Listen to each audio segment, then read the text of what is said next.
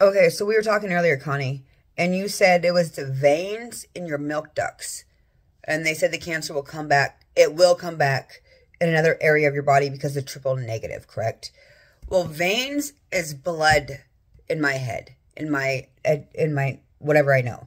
And so can you ask your doctors if the veins in the milk ducts is the veins, as in the blood veins, that could cause cancer in your body? Or is the milk ducts, which are only secreted milk or colostrum, they can produce cancer? So if you were able to remove your milk ducts, would it stop any form of cancer, be able to like recreate in your body?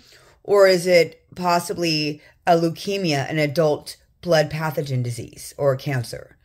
That's what I need to know, me personally, because of what you said to me earlier. And just my knowledge and wanting to help and understand the human body and just help. So, yeah, those two things. Thanks, girl.